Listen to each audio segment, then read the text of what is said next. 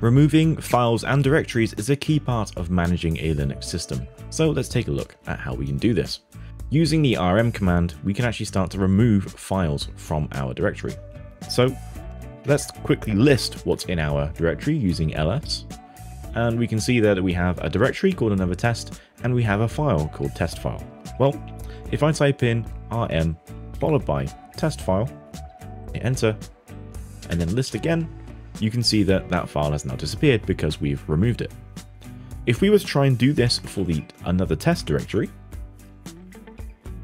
we'd be told we can't do that because it is a directory. So let's have a look at some of the flags that are available to the remove command to see what we can do with it. So at the top here, you can see how to use this command, the options are available. So usage, rm, followed by an option, and then the file.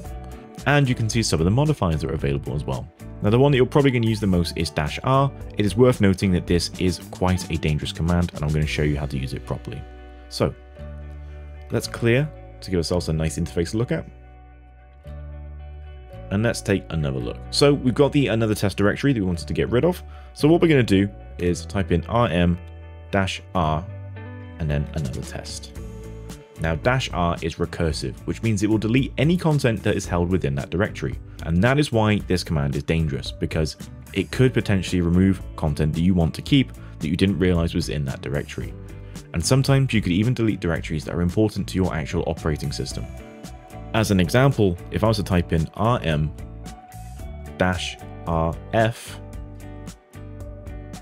and then /, I would be deleting root with no warning. That is a very, very dangerous command. In fact, there is really no real reason to ever use this command, but that combination could actually brick the server that I'm on.